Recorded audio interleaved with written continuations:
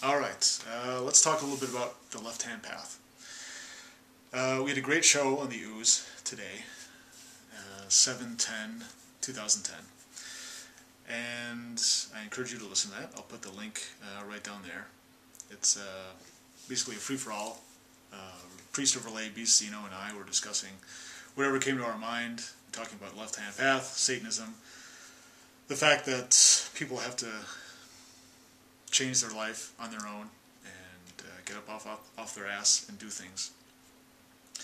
But the left-hand path, it's about not being slaves to this world or the universe, lesser gods of the earth, any kind of divinity. It's about not being slaves.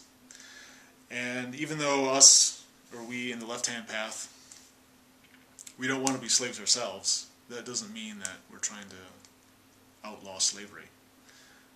We're working for ourselves, and we're also working for humanity, the maximum number of people that we can help, that we can save, that I can save.